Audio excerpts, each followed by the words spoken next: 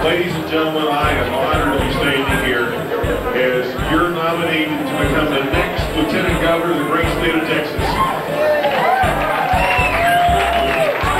We're really gratified by the overwhelming support which we've received today.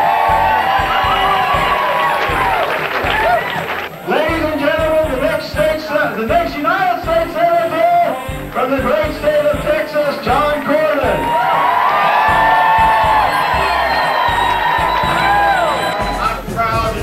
Victory as your nominee for the United States Senate.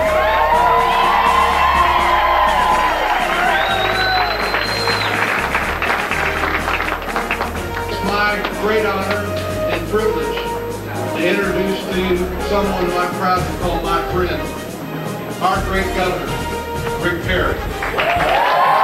Thank you all for coming out here tonight, let me tell you. But it's also going to be a campaign that unites Texans. That unites Texans together. Unites us based on our common hopes, our common dreams for our children. My campaign is going to welcome all. It will include all. Because I will continue to be a governor who represents all. And a great victory for the Republican Party as we switch.